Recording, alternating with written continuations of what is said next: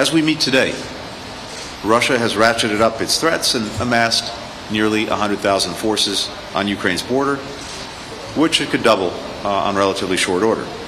That's why I'm now going to see Foreign Minister Lavrov in Geneva to see where Russia is, having gone through this initial diplomatic process and having had a chance to review where things stood back home.